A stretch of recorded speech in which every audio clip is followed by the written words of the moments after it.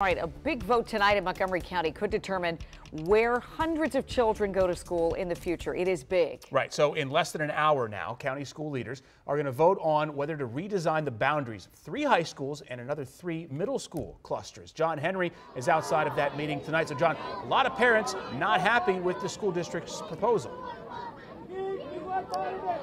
Yeah, that's right, Adam. A lot of parents. Take a look at this. We have well over 100 people who are out here in Rockville at Montgomery County School headquarters who are very concerned about this vote that's going to go down tonight. They wanted the school district to address overcrowding, a lot of them at Clarksburg High School. But they say that they fear that the school district will not be doing that tonight. Now, the school district put out a number of meetings and reports, one report rather, on this issue where they were looking at overcrowding. They said they were looking at overcrowding at Clarksburg and 2 other schools, Seneca Valley and Northwest. Ultimately, they decided to pick one option out of 14 to remedy the issue of overcrowding at all 3 schools. The proposal would create redistricting all across Upper Montgomery County and the 3 cluster middle schools that go along with those high schools.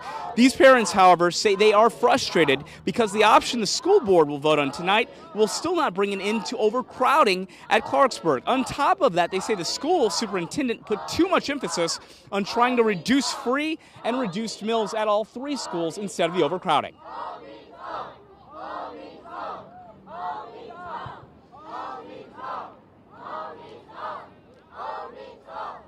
Now, the superintendent did release a statement, or actually talked about this last month, where he did say he was focusing on free and reduced meals at all 3 schools while trying to address the overcrowding issue. Within 2 hours, we expect a vote on this issue. If it were to pass, we could see redistricting across Upper Montgomery County by September 2020.